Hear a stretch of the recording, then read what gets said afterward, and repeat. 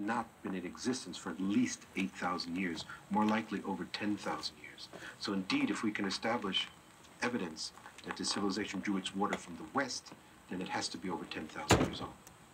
The mythology of ancient alchemy, which is, we're supposed to call it now, chematology instead of Egyptology.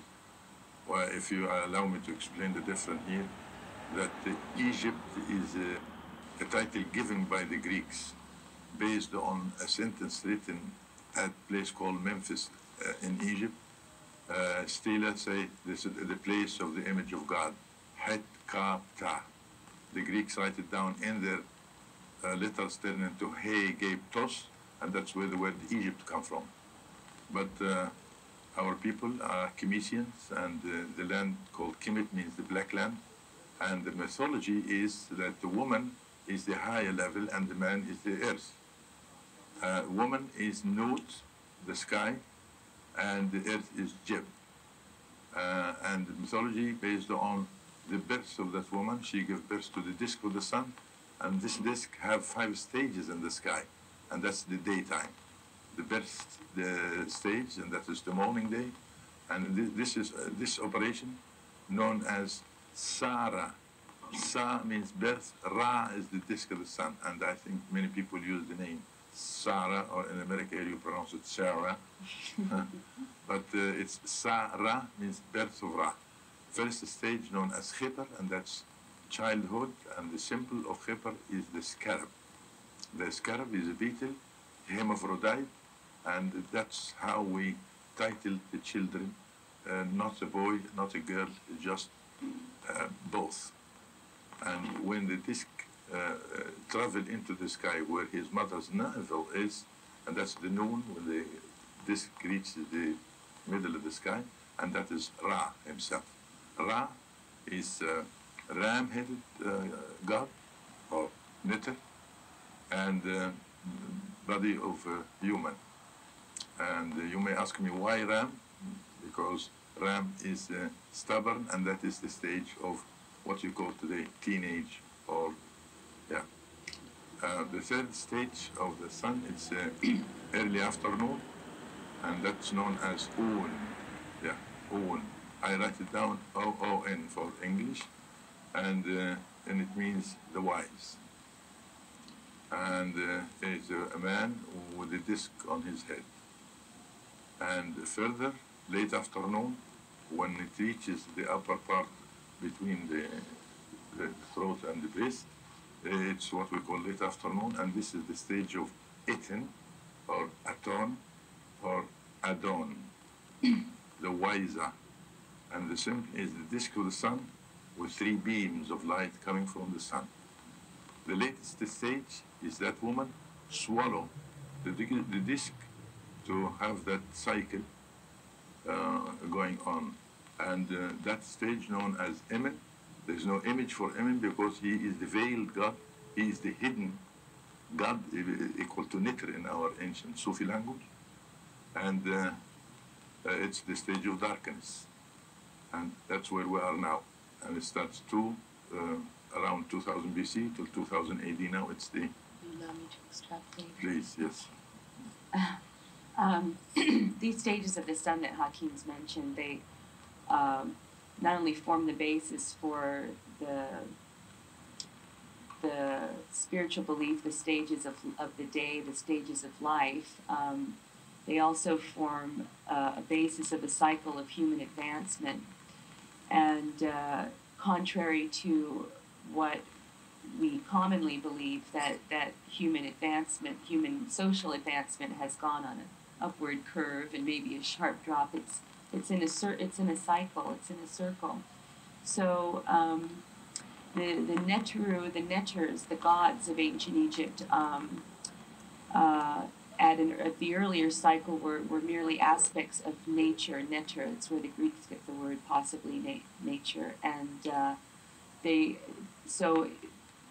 were not personified. It was the quality of being, the quality of light, of love, of harmony, of fearfulness with the jackal, and the symbols were made very naturally, like the jackal Anubis was one of the earliest, because the when people before they had even mud bricks in the egg-shaped tombs built out of reeds and things, they'd bury their people, and the jackals come and dig them up. And so when the first commerce came into Egypt, it was funerary workers. That was the first priests, and they offered a better burial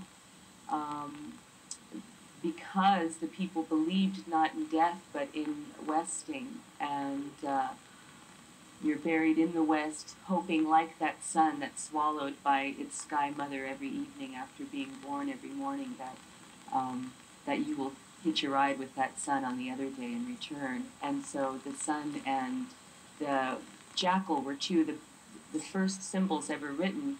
Once the physical thread of the jackal was taken away, the priest tacked it in for a reminder of why you were paying. And so in the case of Osiris and Isis and some of these Set, those didn't come until a later stage. Say Itin. Itin and Amen, which Emil the late stages of Itin.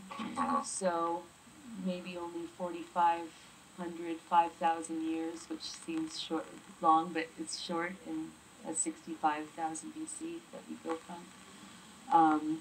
And they were, no one's going to like this. Go ahead. Primarily used for politics and to delineate commerce. Set was beloved to the southern or the upper Egyptians. He and Osiris, the divine father image, was the same being with a different title, but when the guys in the north were competing with business with ones from the south, as they migrated around, they made one the bad guy. The indigenous tradition states that the ancient people over 10,000 years ago had the sophisticated technology to do this type of construction of the pyramids and these aqueducts.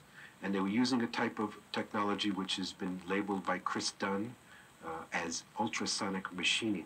Had the ability to use harmonics, resonance, frequencies to do this type of drilling through stone, lifting of stone with anti-gravitational operations to do this accomplishment. And we are just beginning to discover the sophisticated technology and understanding that these ancient people had. We support the work of the Sphinx Project, Dr. Robert Schoch, that the erosion on the body and the enclosure of the Sphinx was caused by water, rainfall. There hasn't been significant rainfall in ancient Kemet, Egypt, for at least 8,000 years. So we believe the Sphinx is at least over 10,000 years. The indigenous tradition states that the Sphinx is over 52,000 years old. As for the evidences that we have found, there seems to be different layers and different stratification. We have found on the surface, just by clearing away the surface sand, remnants of granite aqueducts and water channels. However, we've also found tunnels which go down at least 300 meters, 1,000 feet down, that end in water. So what we're looking at is very, very sophisticated, particularly on the Giza Plateau, but is at all the sites of Bu Wizard that we have found. We believe there's at least 25 square miles of underground tunnels that we have uncovered, of all different layers and stratification, some on the surface, some a couple of feet down, and maybe some as much as 300 meters down. In regard of what we have of monuments in Alkemit, Egypt, it makes a very small percentage of what we haven't excavated yet. It makes about 18 or 19% of what haven't been found up to date.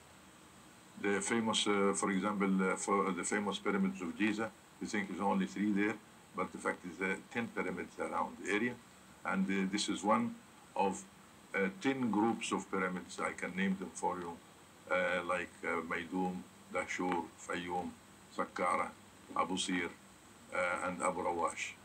Each of those places have more than one pyramid known, and many pyramids are still unknown and haven't been excavated.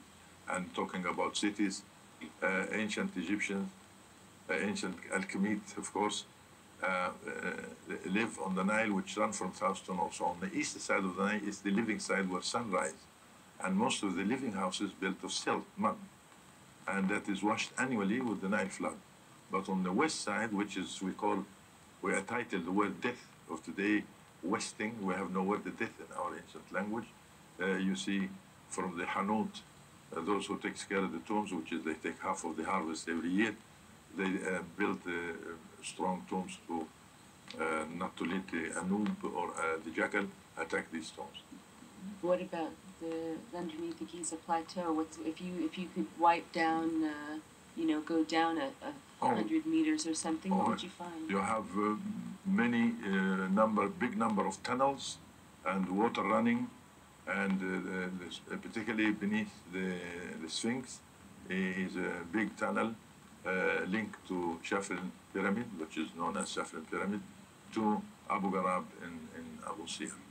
Why the pyramid being built? It's for the energy. And I want to tell you, pyramid is a Greek name for these constructions.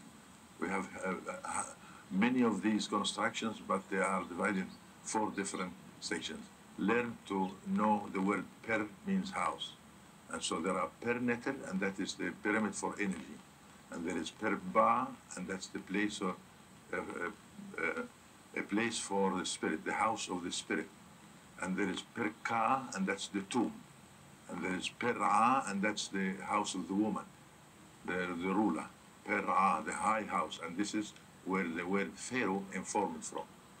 Per a. So how it was built, in my opinion, in 1926, 27, Dr. Walter Emery, he's an English archaeologist. He spent a long time of his lifetime in Saqqara making excavation. He found by accident a disc made of schist stone. Schist, yes. I want to tell you that schist stone is a very hard stone, but this disc is carved unbelievable. It looks like a metal. Yeah, it looks like a metal. Yeah, and it has 3 blades like propeller, but it's not. The blades are not bent to cut the air. It's all in the same level. So when it spins, it creates sound, and this sound makes a vibration, and yeah, that's another instrument to go with that mirror to increase that vibration. To deal with the Earth's gravity makes very heavy stone weightless. So there's a spinner and the mirror reflecting at a particular distance determined in advance, and the stones, I mean, because you've got 180-ton solid pieces from Aswan, 1,000 miles south of Giza, that are encased in these pyramids, and if they drag them across the ground, you still have the ruts to this day. As for indications as far as hieroglyphics or markings or texts of an indigenous culture prior, it's only illusory. It only has to be how you interpret the glyphs. The culture we're talking about was before writing, so that they did not write. So we're not going to find any texts or manuscripts written by the Kemetic culture over 10,000 years ago. But what we're finding is artifacts, and it's a matter of interpreting the artifacts. There are things in the Cairo Museum that I could show anyone who would come there with me, which we believe are pre-dynastic from the ancient Kemetic culture. Devices made out of stone that we use for sonics, used for sound transmission. But as for actual texts stating these things, it depends on how interprets the text. The indigenous people, who are the ones who can read the glyphs better than anyone else, say that they do give indications of the previous culture. And the symbols can be read that way. But for actual texts, we're not going to find them because this culture is before the time of writing. As for the myth or the story of whether there's a Hall of Records or rooms under the Giza Plateau where there's bodies still laying, or the body of Osiris, blue rooms, different lights, Dr. J.O. Kinnaman claimed that he and Sir William Flinders Petrie, who he knew over 45 years and worked in Egypt for over 11 years, found the secret entrance to the Great Pyramid on the south face. He claimed they found rooms from Atlantis, records from Atlantis. He claimed that they found anti-gravitation machines that were used in building the pyramid. I'm also aware of the Edgar Cayce readings, the stories of the Hall of Records under the Sphinx. This is also a story that's been kept from the Rosicrucian order for over 2,000 years. So there's a lot of different traditions who talk about Atlantean halls of records in the Great Pyramid, under the Sphinx, under the Giza Plateau, and rooms with things stored in there that tell the history not only of Kemet, but of our entire planet and perhaps our entire solar system. I do not know myself personally of any completely documented, verifiable evidence to support any of it as of this moment. However, I still research the story, still keep an open mind, quite possible. We have heard stories, they are just stories, of things that have been found under the Giza Plateau. A blue room, a room where it has to be a sonic code, a sound produced, where a wall of light will be released. There's supposed to be a sarcophagus there with a 7-foot mummy who looks like he's still sleeping. That's supposed to be Osiris. There is a story that's been told that they have gotten into this room and that they have removed the body. As of my indigenous sources, in the village of Nazlet Esaman, which is right by the Sphinx, of the local people, they do not verify any of these stories as being absolute truth. But that does not mean they are not true. We're still searching, we still keep an open mind. This may be completely a true story. Interestingly enough, my indigenous teacher, Dr. Abdel Hakim Awiyan, does not support a story of Hall of Records. His logic is, first of all, if it had to be written down and it had to be hidden, it could not be the complete truth. He tells us we are the halls of records. We have the encoded information in our DNA, in our cells. What he does is he takes you to the energy of the sites, linking you to the energy of the ancient people and the ancient sites, and we become the records. We become aware. So his emphasis is on the archaeological and geological information, evidence of the ancient people, of their knowledge, of what they do. He doesn't believe we have to find it on papyrus scrolls. That does not mean they don't exist. We certainly are going to keep looking, keep open. I think it's quite possible, and there is evidence from the indigenous tradition that there were landings in ancient Kemet, that there were contacts. But for the statement we're making here, we believe these indigenous people themselves, the Cometians, over 10,000 years ago, had the sophisticated understanding, knowledge of science, engineering, and technology to do this. Now, they may have gotten that from extraterrestrials way back in the ancient past. That is a possibility. I do support the work of Zecharia Sitchin. But we are stating now that these were Cometians who did the building of the pyramids and the Sphinx. Regarding the question of extraterrestrial encounters in ancient alchemy, I think we both agree, and please kick in if you disagree with something. The civilization is so much older than previously stated that there was time for them to develop a higher culture. This is the most potent input energy place on the planet, and there are natural power places, if you will. Perba, that's the beginnings of any temple, was these natural formations that people would go and get juiced up with cosmic energy and energize the senses. We're not talking about a 6 or 7 or a couple dozen. We're talking 360-degree senses. So this did bring in advanced abilities, and this culture has migrated throughout the world. So to say who built the pyramids, the Sesh, the people of Alchemy, built the pyramids. Who are they? They're us. They're everybody, because we're talking back so far in linear history. As far as beings of space relations, I wouldn't call it us and them. I'd say we have our relations to many other systems. The world is very small. The planet is a very small village, and this was just a given. That we have these relations. I believe that we have some, we carry genes of other places. Nibiru is a very known and important part of the Egyptian knowledge and myth, and the place of Ptah, Sirius, and the Pleiades also have their place, not called the same things. And Venus, and these Perneter, these pyramids in the Giza Plateau, were one of their major functions was as transmitters for giving and receiving and sharing information with extrastellar relations. One of the major areas of my research, which started me really deep into the field of Egyptology, was a book called Moses and Monotheism, written by Sigmund Freud, actually published posthumously in 1939 after he had died. Sigmund Freud basically was making the statement that this pharaoh Akhenaten had proffered a religion of monotheism that was great influence on Moses, who was an Egyptian priest. Mes really means rebirth of an Egyptian in Kemetic. There are many names: Ramos, Kamos, Amos. Mos was an contracted, means the birth of or rebirth of. So Moses may have strictly been an Egyptian name. So the story that Freud and I support to this day after 30 years of research is that Moses was an Egyptian priest studying under or related to the pharaoh Akhenaten, whose teachings became the basis of Mosaic Judaism, the belief in one God, etc. No images, no idols.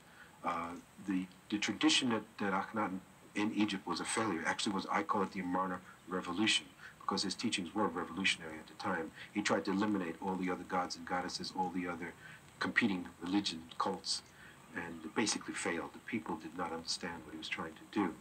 But I believe his place in history was his influence on what became Judaism, then Christianity, then Islam. Egypt the Kemet had a tradition of 5 stages of the sun, being 5 levels of consciousness. What Akhenaten picked was an area called Aten, or Itin, which means the wiser, which means the sun in its full flowering of consciousness. It was an ancient teaching, even in Kemet, which we can trace even back to the first dynasty, 1,000 years before Akhenaten. So he did not originate this street teaching, although he is given credit for that. What he did was, and I believe he did have Hebrew blood, this is very involved to go into this, that the Hebrews were in Egypt before Abraham, before the biblical tradition. They happened to be a major part of the Kemetic history. But that Akhenaten took a teaching from Canaan, a teaching from the people that were Semitic, with the Egyptian temple teachings of monotheism, and created this religion. So what's given credit for Akhenaten to being first inventing monotheism and inventing the Aten religion, now neither are true. He did neither. What he did as a religion, though, was to promote the teachings of Aten above all other teachings and try to eliminate any competition. And that was then handed down to become Judaism, but we believe the Hebrew tradition of monotheism was in Kemet long before the pharaoh Akhenaten. His physical shape has been something that's been commented on by many Egyptologists. In fact, going to the extreme that he had a glandular condition, an endocrine condition called Froelic's syndrome. Now, what the statuary shows is an exaggerated condition. What I believe Akhenaten told his sculptors is, portray me as I am. Pharaohs, kings had always been portrayed, glorified, as a super image of masculinity, no matter whether they looked like that or not. We believe Akhenaten, who adopted the phrase Ankh en Ma'at, which means living in truth, wanted things to be realistic. The art during the Amarna period is some of the greatest art in all of Egyptian history. Very realistic, very naturalistic, much of nature, some beauty. And so what we believe Akhenaten said is, portray me as I am, with all my imperfections, and then we believe they over-exaggerated, that he really did not look like that. There was one bust, which is in the Berlin Museum, which was found in the same place as the famous bust of Nefertiti was found in 1912, which I believe portrays him as he actually looked, and he was not ugly, distorted, and misshapen.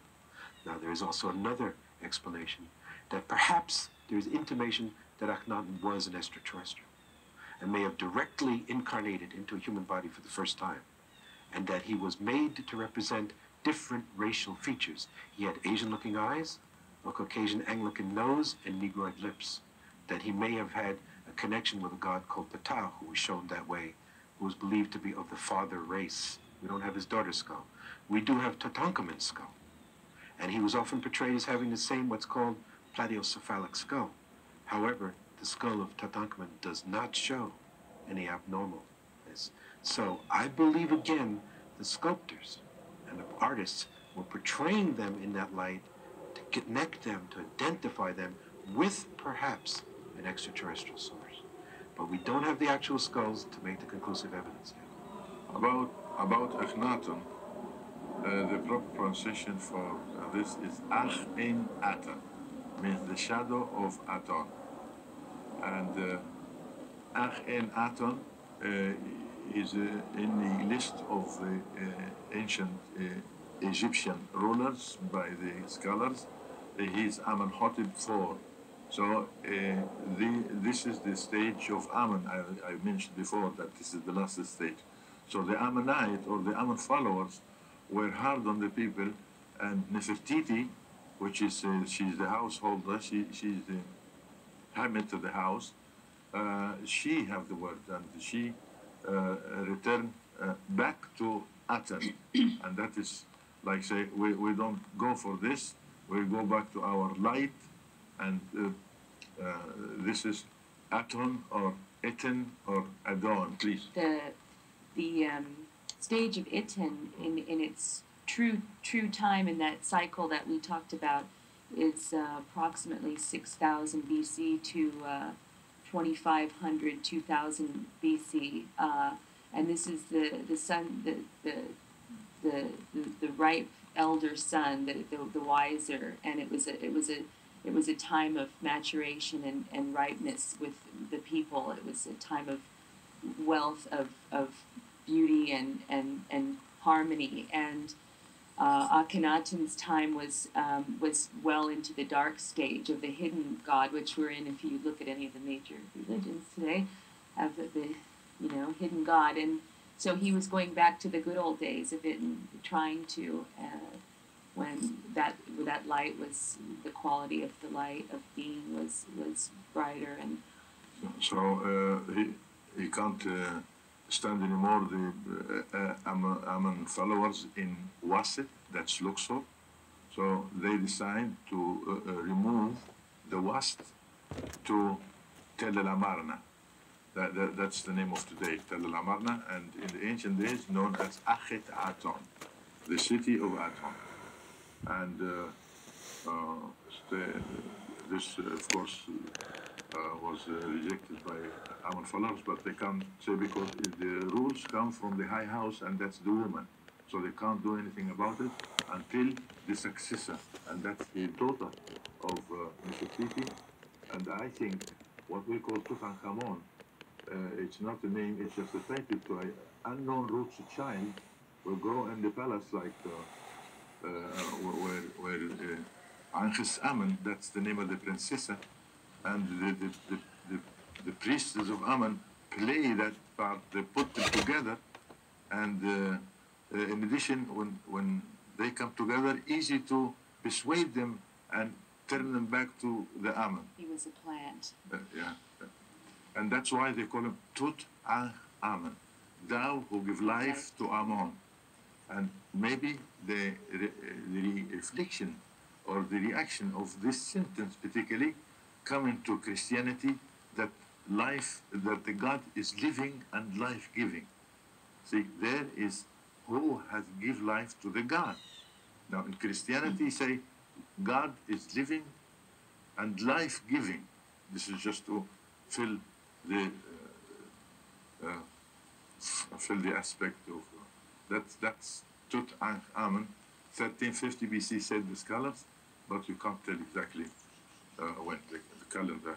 Akhenaten, he is the birth of a beautiful woman, Asian background. Her name is Tai, and Tai, she and her family, which is Bani Amran, that is in our language, they are Aton followers. In the time where the people in Al-Khamit, Egypt, they turn into Ammon followers. Ammon is the darkness and Aton is the light. So when this was put in the open, then it was easy for the Aton followers to be in Achet Aton or in Tel El Amarna.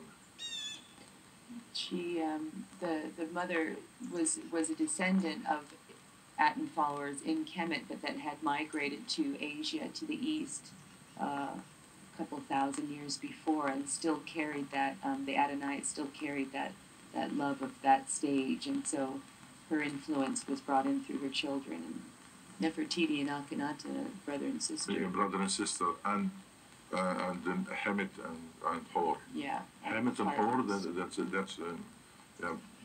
a partner.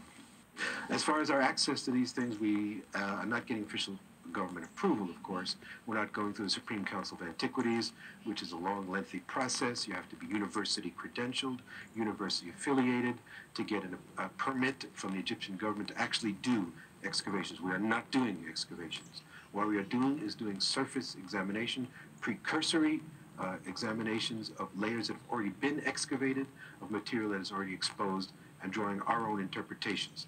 Hopefully one day, if the climate is proper and we can get the proper permits and credentials, we have a lot of basis to do major excavation work. The mythology of ancient Kemet is interesting, and it's a lengthy discussion.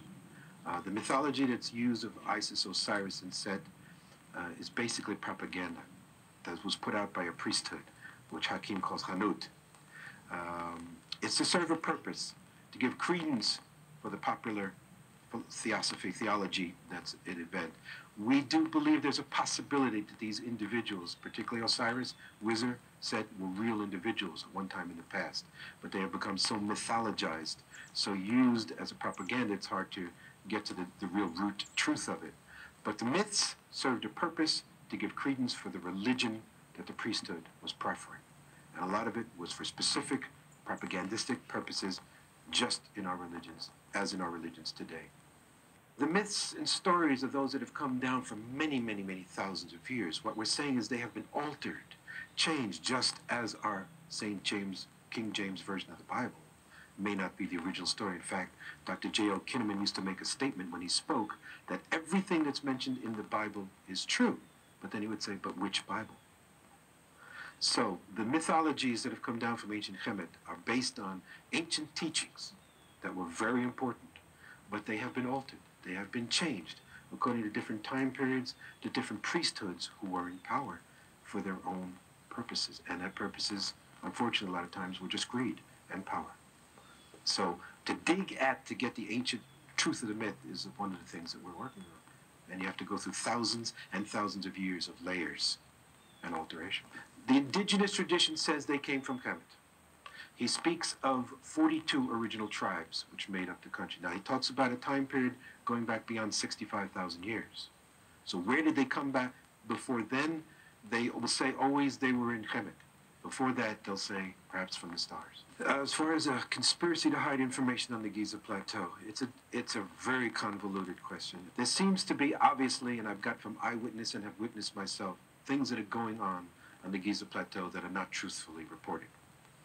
When I was there in September of 1997, we found distinct evidence in the Great Pyramid that they were tunneling in the Queen's Chamber. Now, I did not witness it myself because the Queen's Chamber was closed off. However, I got it from 3 eyewitnesses who were part of an Edgar Casey ARE group whose opinion I respected, that there was a tunnel in the east niche of the Queen's Chamber going in at least 100 meters. Someone reported to me that they're digging in the King's Chamber.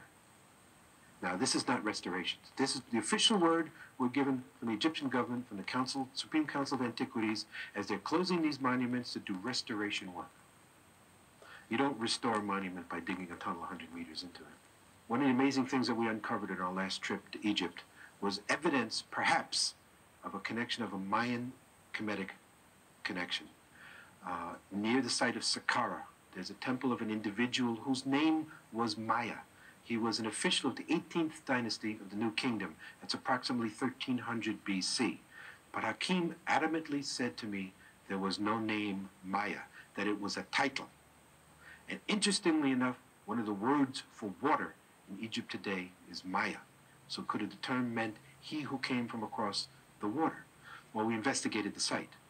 We took pictures of all the lintels and the reliefs, and they all looked Kemetic. And so I said to Hakim, this is interesting, but I can't go with this. They'll laugh me off the stage because this man looks Kemetic. Everything looks like he's well in Rome, do as the Romans do.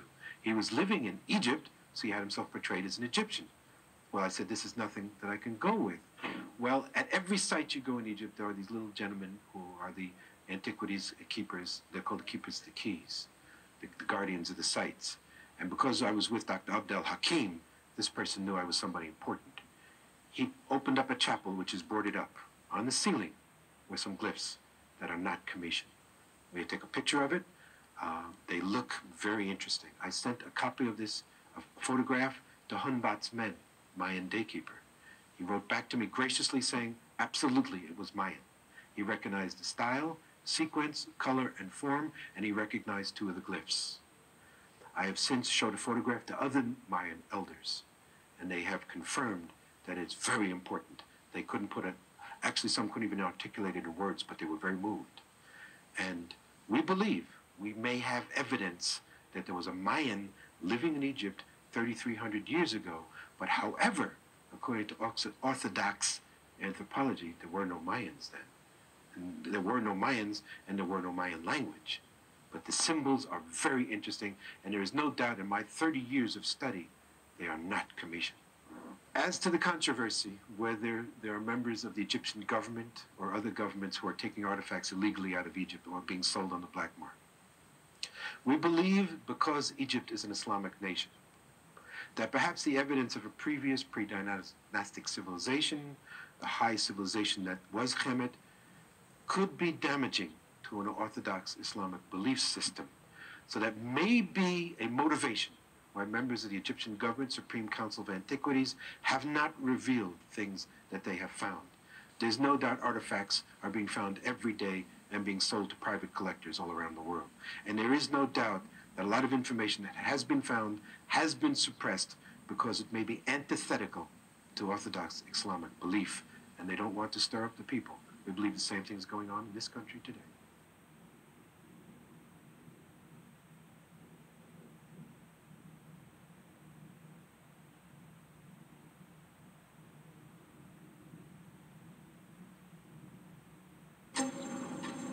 The mysteries of ancient Egypt and its hidden secrets.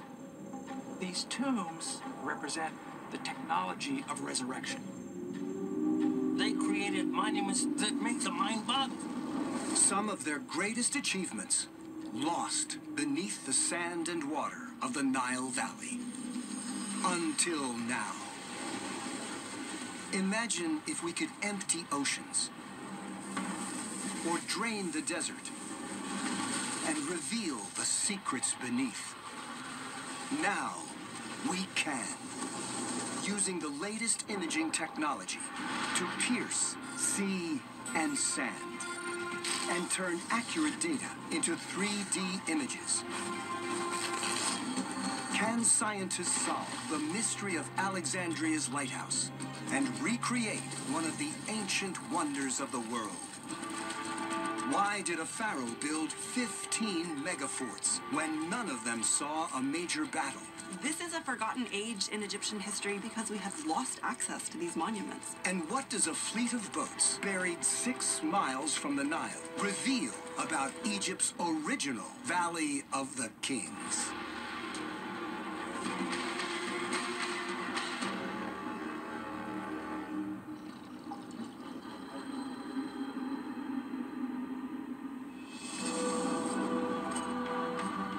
Ancient Egypt, one of the greatest civilizations on Earth. It lasts for 3,000 years. Its people develop a remarkable written language using pictures and symbols. They worship strange gods. And they build 2 of the 7 wonders of the ancient world. The first, the Great Pyramids of Giza. The ancients determined the 7 wonders because they met certain criteria. It is the ingenuity of the design, but it had to be built on a super colossal, over-the-top scale. The Egyptians' second ancient wonder is the Lighthouse of Alexandria, known as the Pharos. It is built on a grand scale like the other wonders, the Hanging Gardens of Babylon and the Colossus of Rhodes. Of the 7 wonders, only the pyramids now survive. But as the waters of the Nile Delta drain away, can the architectural marvel of the Pharos be brought back to life from the seas around Alexandria Harbor and recreated accurately for the first time, a site that once dazzled the world? The pharaohs ranked as one of the 7 wonders of the ancient world because it was something that had never been seen before. Some people say the beacon could be seen 30 miles out to sea. Alexandria's lighthouse is a technological and architectural masterpiece. Built in the 3rd century BC, it's the crowning glory of a new capital city, founded by the conqueror of ancient Egypt, Alexander the Great. Alexandria was the be-all and end-all. You might think of the Champs-Élysées in Paris or Times Square in New York. Alexandria was all of those things and more. It was the most beautiful city that the world had ever seen. Egypt's new rulers want the pharaohs to send a big and simple message. We wanted to show how powerful is the city. So you need a sign, a huge banner that says, "Welcome to Alexandria." The Pharos was created mainly as a landmark. But once Egypt's power has faded, Alexandria's famous lighthouse falls into disrepair. The land beneath it slowly subsides into the sea, and in the 14th century it finally collapses after it's struck by an earthquake. The Pharos is thought to be lost here, beneath 23 feet of water, at the entrance of Alexandria Harbor.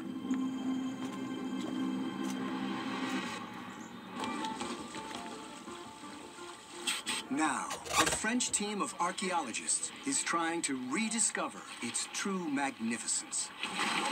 Using the latest undersea imaging technology, they're scouring the seabed for clues. Their aim is to digitally rebuild this lost ancient wonder of the world for the first time. Leading the investigation is architect and archaeologist Isabelle Harry. She's been searching for the truth about Alexandria's lighthouse for more than 20 years. It's always very rewarding to work on one of the 7 wonders of the ancient world. I'd be lying if I said otherwise. Isabelle's team is working in one of the largest underwater archaeological sites in the world. They investigate some mysterious granite blocks. These remarkable remains are clearly man-made. Could they be from the missing ancient wonder? Isabelle's task is to unlock the true dimensions and design of the Pharos. But her job is made harder by the wildly conflicting accounts of what it actually looked like. We came across these quite extraordinary images of the lighthouse. Different impressions from past travelers and artists shroud the true appearance of the lighthouse in mystery. It's depicted here as the Tower of Babylon. Here, a very classical building with floors one above the other, with doors opening into mysterious rooms. Over time, ideas about the Pharos grew even more fantastic. One of the authors was speaking about the Pharos being so tall and so extensively high. If a stone was thrown from the top of the lighthouse, it would reach land in 2 days or 3 days. It's not true, but it is saying something about how those people saw the lighthouse. Where does the truth lie? Will the underwater granite blocks provide answers? To find out, Isabelle's team uses a technique called photogrammetry, capturing thousands of detailed images across the enormous site. You have a closer view here on the map. This is block 1003. Do you think we can go further? We can go more on the north? After 28 weeks of diving, and with 50,000 photographs, Isabelle has the data she needs to finally unlock the secrets of the Pharos. Combining this unique data with cutting-edge computer graphics means that for the first time, the waters around Alexandria Harbor can be drained away. As the Mediterranean begins to empty, surprising shapes come into view. nearly 3,000 granite blocks scattered across 3 acres of the seabed. These are not natural rock formations, but clearly the work of human hands. Statue bases, chunks of pillars, all from a building of monumental proportions. The drowned ruins of a genuine ancient wonder. The Pharos Lighthouse, brought back into the light of day for the first time in 600 years. Already, Isabel's work has delivered one revelation. Some of the blocks from the drained landscape are a crucial clue to the shape of the Pharos. Draining the site has enabled us to see the lighthouse. We've even found blocks that might have formed the cornerstones, but no blocks found underwater indicated the walls sloped. The walls were straight. This is the first physical proof of the lighthouse's design. A huge advance on all previous knowledge.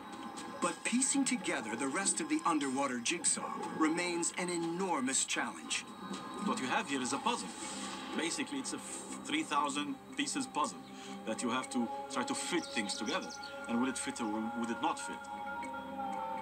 And what's more, some crucial parts of the puzzle are missing, taken to museums by previous excavations.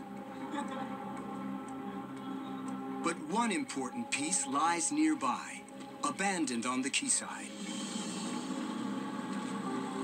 This was probably the greatest discovery found on the site. But what is it? So here we have a side part of a door frame. We know because this is the place where the door would have been fixed.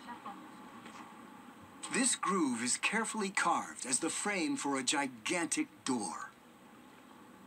And incredibly, Isabel can match the frame's distinctive shape to other stones lying underwater. They must all be pieces from the same doorway. By joining this huge fragment, almost 12 meters long, together with all the other fragments, we can